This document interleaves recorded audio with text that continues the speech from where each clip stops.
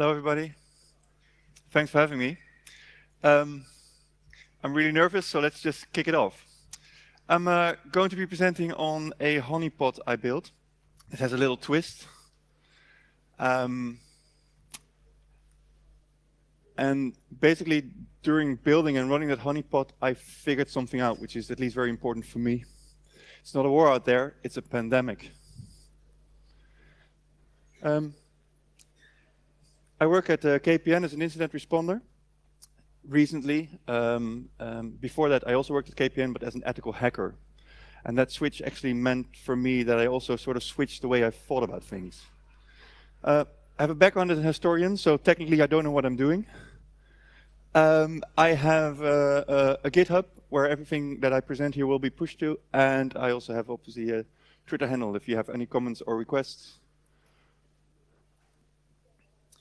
Randori is a practice where you defend against multiple attackers in succession. It's a thing apparently not only from Aikido, I recently learned, but that's where I know it from. The idea was very simple. A colleague of mine had a RDP service on the internet and was continuously being hammered, obviously, brute force attacks. And then for one attacker, we looked what services it was running, and it was RDP only. And then I suddenly realized this is normal, obviously. You get owned by a botnet. The botnet installs its software, transfers its dictionary, starts attacking others, right? Simple. So what can we do with this? So last year I built an SSH daemon, because RDP is quite complex. SSH is much simpler. And I built in Golang, was my first Golang project, and so there's probably lots of sloppiness in there, but anyway, what it does, most importantly, is this. If you connect, I get your IP, I get the username you just tried, I get the password you just tried, I connect back to you on SSH, and I try that same username and password. That's all there is to it. That was really successful. On my GitHub, you have a list of most common successful usernames and passwords. So that's not a dictionary, that's real-world usernames and passwords that get you into devices.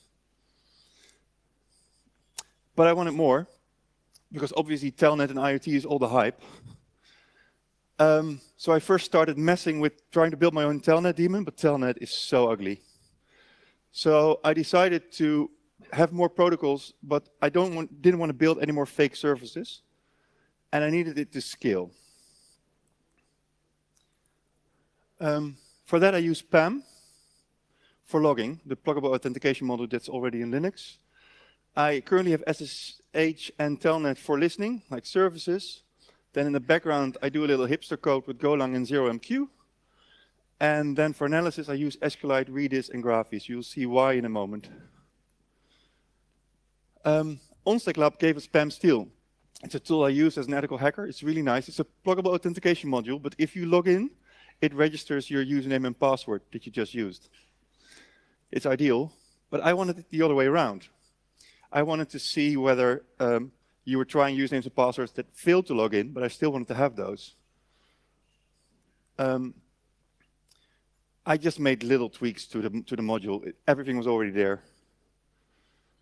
Most importantly, I needed obviously a service name, and I needed our host name, which is an IP address.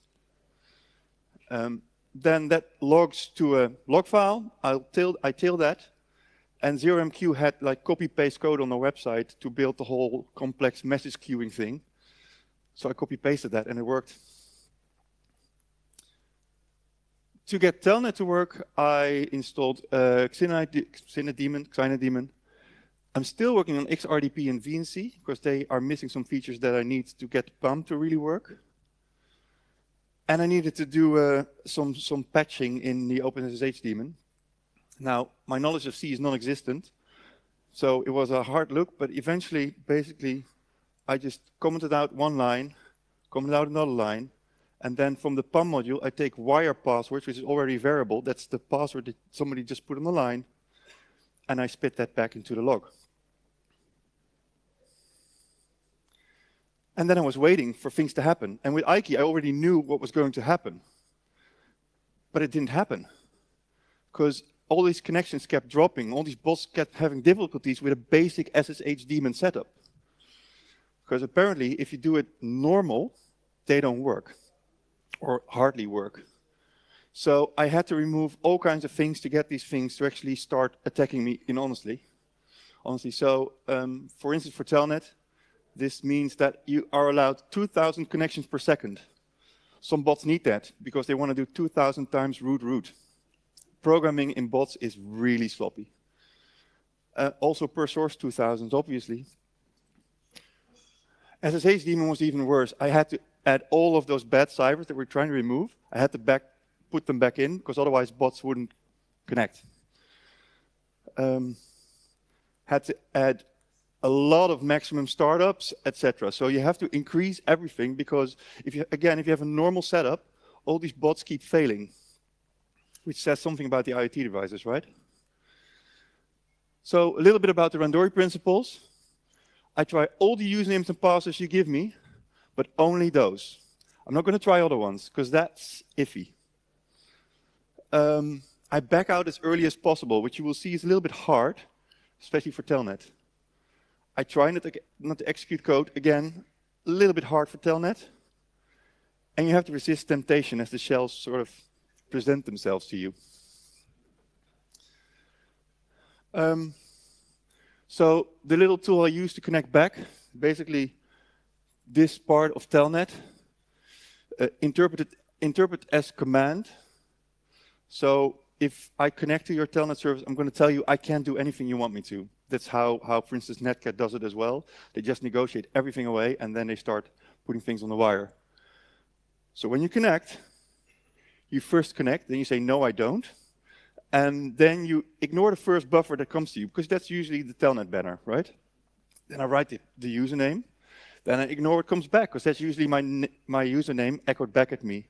Then I write the password. I again ignore what comes back, because that's usually the password being echoed back at me. And then whatever comes next, I store, and that is probably either me returning to a login prompt or me getting a shell. The problem with this is there's no state change. That's the whole thing that the Mirai bots do with their bin busybox thing. They try to sort of allocate a string to see if their code is executing. And whatever comes out of this, I pass into 0MQ and I handle this, etc. SSH is so much simpler. Basically, I connect. And the beauty of SSH is, if I connect, I can do it in different stages. So I authenticate, but I never ask for a shell. And I just grab your SSH banner, and I'm out of there. So that's pretty clean. But yeah, it's not been overall very successful. Well, it's been very successful, but it was a hard way up. Basically, I'm still making all kinds of mistakes here. Current code fills up my disk space with all kinds of logs, because bots, well, they tend to hammer. So my authentication logs, my BTMP logs are always full. There's still some things I want to get in there. I want to get a clean way to get the SSH agents. So if you connect to me with something, I can actually see that you're using libgo SSH or whatever. And I want to get the IAC commands, because apparently some bots you can fingerprint by what IAC commands they send to you when they connect. And I still want to get RDP and VNC support, because I'm pretty sure that's going to be interesting as well.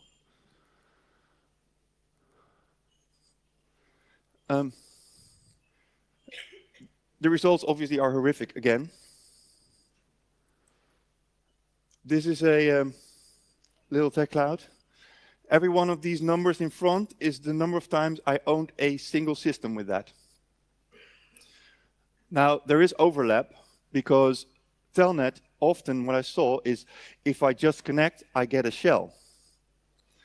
The only thing that it requires is to me connect and send a new line. So what you see is that there's a lot of passwords in here, usernames and passwords, that are just doubles, because everything works. For those interested, you pop about 2 or 3 boxes a day with this per honeypot. Remember, I'm not doing anything. I'm just sitting on the internet. looking at all these details and trying to figure out what's happening and what kind of attacker was behind it and what kind of campaign and TTP and all those things, I suddenly realized something. I'm standing in a sea of infections. And I'm focused on sort of a war I'm fighting in my head. I think this has to do with me being an ethical hacker and becoming an incident responder, where you start going from like a battle of minds to, I have to help these people. And that also sort of changed what Randori was doing for me. I want to use it to analyze systemic weaknesses. I'm not that interested in attacking the attackers anymore. So I took some cues from some very famous people. Florence Nightingale, that drawing on the left is hers. That was one of the first data visualizations ever. It describes how you actually not die from stab wounds, but from diseases in your hospital. Sorry, I'm an historian, so that's what you get. The Jon Snow you see here he had the first double-blind medical experiment in history about cholera in London. And medicine actually has some pretty good models on how to deal with this. So this is what I started doing. I take per IP, I take a distinct list of all the clients you send to me, which is mostly important for SSH, because Telnet obviously doesn't have a client string. Then, for whatever that single IP did, I concat all usernames and passes that you used against me. So if you do admin, admin, admin, admin, admin, admin, that's going to be just a very long string of admin, admins. And then I created an SSDeep of those two strings concatenated together. SSDeep is something that you use in incident response and forensics. It has some very good things if you want to do something like this. So it allows for the fuzziness of what happens on a network. Because sometimes a connection drops, or sometimes a bot is badly written. So if there's a drop, etc., if I would get the difference between two of those things, what a normal hash does, right? It does uniqueness. SSDeep does similarity. So as an example, I have here a client string. There's a lot of vulnerable libraries being used. I'm just putting that out there. And then it's a string of usernames and passwords used. And this is the SSDeep hash of that. This is another one, same setup. And you can already see their similarities and differences. And if you do comparison, the number will show up between 0, no similarities, and 100, perfect match. For another project I was doing, I already had this tool. And what it does is, it takes the SSDeep string and it stores this in Redis. The SSDeep algorithm has something that they call a rolling window. So that's the first 7 characters, the second 7 characters, the third 7 characters, and they just roll over the whole string. And before they do a comparison, they see if there's at least 2 of those rolling windows that match. Because otherwise, why would you do a comparison? So I started storing all of the SSDeep hashes I had on those rolling windows that they had.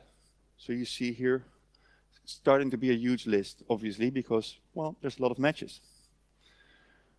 And then when I add a SSDeep hash, I look at all of those rolling windows and I copy all of the SSDeep hashes underneath there into my key. With, and that's the cool thing about Radius, this is the comparison, well, theoretically, between these two. And I just add it as a score. There's still things I can do with that. I haven't done it yet, but it's good information to have. And obviously then, for everything, I sort of cross-link everything so I know that I can always find something back. Because the SSDeep hash won't tell me anything. I need to be able to find what IP address belonged to that, etc.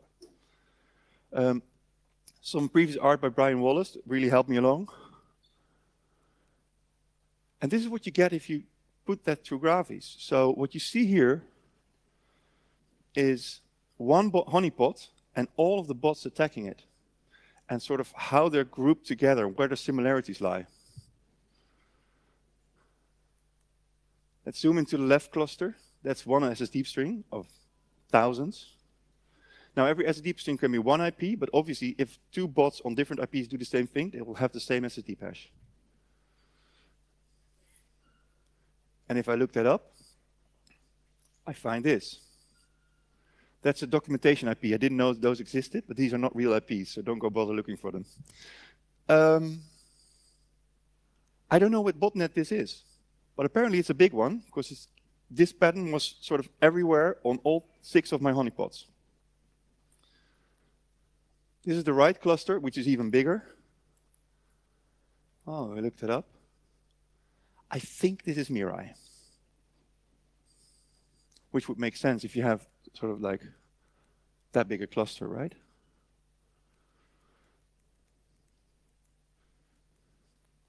And then I was reading up on this, because it's all news to me too. So I found out about how the Hajime thing works. And apparently a recent trade of the Hajime has a password 5-up. And the service, well, at least in my system, is called login. That's telnet. And then I found it spread out like this, because it morphs. And depending on the kind of target it sees, it gives you another dictionary. I'm still thinking about what this means, because it's like they're hiding in plain sight. They're not grouped together neatly like the Mirai. They're morphing, they're evolving, they keep updating their dictionaries. And apparently you can see that if you start looking for it. There it is. Actually, this is from a web attack. So what it's doing in Telnet, I have no idea. But, well, it might work for them. The Hippocratic Oath, long time before Christ. Basically, this is pretty much what an ethical hacker wants to do. And I think that neatly defines privacy. Again, Manix has some pretty good models, guys and girls. Let me see. Things I could have done. Obviously, if I have access to your device, I could kill it, right? Brickerbot does that. I could create my own botnet. Actually, I have not been detected as far as I can tell, so botnets might actually already be doing this and we're not seeing it. DEI Foundation and Victor Gevers are doing a real good job in trying to clean up all the disclosed credentials that we've seen recently, where people just post IP addresses, username and passwords for I don't know why. And if you have a QNAP, excuse me, if you have a NAS out there, then you're probably part of a botnet, and fix that please, because on that is all your pictures, your documents, your backups of your MacBook, etc. And this is all open to the internet. I just have to browse there. I don't even have to fill in a username and password in most cases. So your baby monitor as well, because that's Telnet. So, and you're in. That's, I don't know, pretty creepy to me. What I wanted to do is investigate these devices, but obviously I'm not allowed to, because I'm not allowed to enter them. I have no idea of what the basic reproductive ratio of a botnet is. And I've asked around, and I don't think people want to, obviously the bot herders don't want to disclose this, but I don't know. So compared to botnets, how successful am I with this trick? I don't know. How many devices actually die when they get infected with a botnet? I don't know. What are the mutations that are running on a botnet? Can we see that? Well, if we could get to the binaries, we might be able to, but that's violating somebody else's privacy. Now, a doctor could take a blood sample, but I'm not in sort of the medics trade, I'm in the attacking mode, right? So how can I ask people to do that? I would love to help individuals with infected devices, but I'm not even allowed to find out who they are. And finally, I would really like to make vendors responsible for weak security by just pointing out, look, these are 1,000 devices that are yours, and they're shit.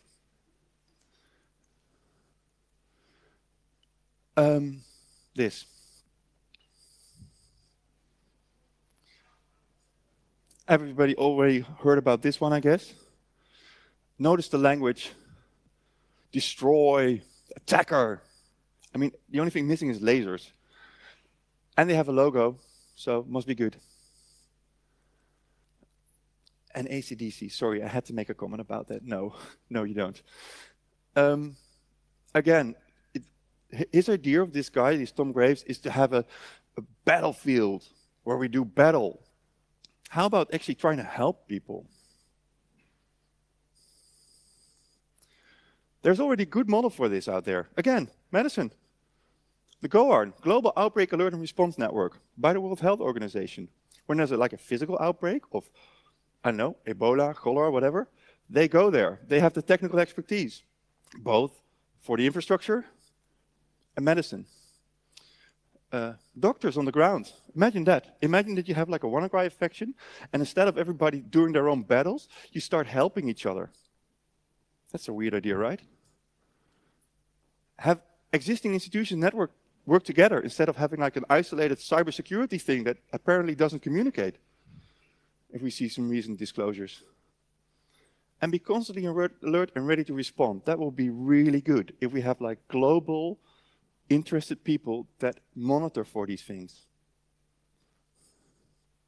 So for me, the next step is obviously to see if I can do something for those people infected. And I really want to start studying this as systemic diseases. I think that will really yield some interesting results. And obviously I need to fix a lot of bugs, add more protocols. And another interesting thing I thought about is actually doing a scan of every device attacking me and sort of making a fingerprint of that too. So that's perhaps a next step. So I guess that's the takeaway. It's not a cyber war, it's a cyber pandemic. Thanks.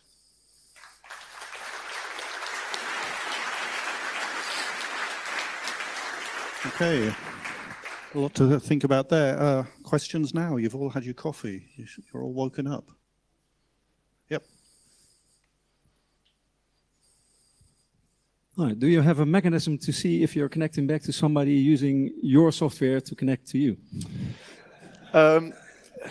Well, that actually did happen because I was debugging it from one of the boxes that already had this running. So I was attacking myself. And what you then just get is an infinite loop because, yeah, and you will see that in your logs because there's two IP addresses that keep barking against each other. It's, yeah, it's messy. Thanks. More questions? I think I saw a question back there. Yeah.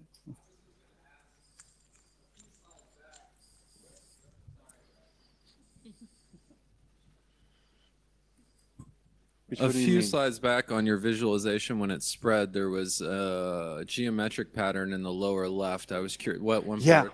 I was curious if you had any idea. No, I don't. No, I'm still sort of going through this data. All of this you can gather without actually attacking anyone. Again, this is from bots attacking me. This is not the part where I connect back.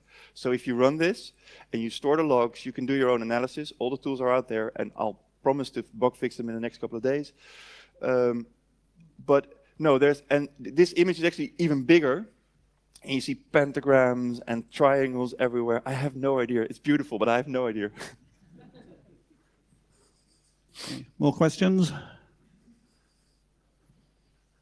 Okay, well, thanks very much, Bouke. Thank you.